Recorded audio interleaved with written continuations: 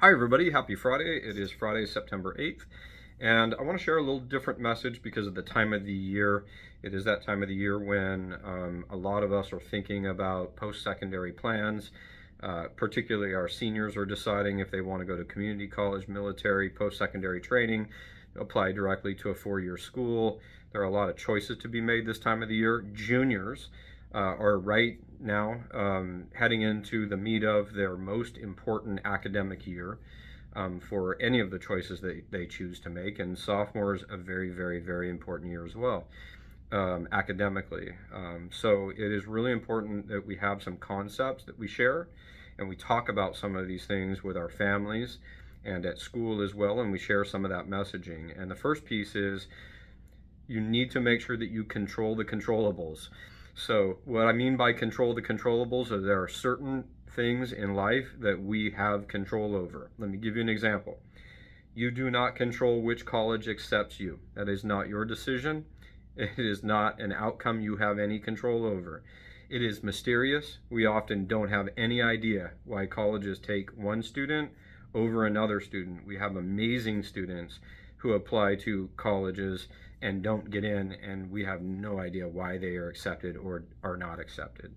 What you do have control over is how hard you work toward your grades, the classes that you choose to take, the other things that you choose to do to put yourself in a position to be able to apply, meet minimum requirements or better than minimum requirements. You have control over those things. How much time you put into studying, how much time you put into other activities, taking care of your mental health, finding balance in your life so that you manage all those things. Those are things that you have control over. We should worry about controlling those items, not the items we cannot control.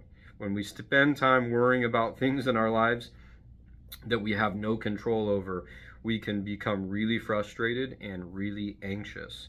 So our message is always to our students, control the controllables. Second is this. We should all be sitting down as families, as students, parents, brothers and sisters potentially even, and talking about how do we define success? What does it mean to be successful in life? What is your family's definition? What is your definition as a student? Does success mean going directly to a four-year college, just getting a college degree, going and getting your AA from community college? Does it mean faith? Does it mean a healthy, happy family? Does it just mean being happy? Does it mean some financial security? There are so many different things that can help us define what success means for us. It's really a family decision. It's your decision. But what we do find is when the parent's decision or the parent's view and definition of what success means does not align with what the student's definition and expectations for success is, then we have a real disconnect, and our students get mixed messages and they feel that they're supposed to do things that maybe we don't even expect them to do.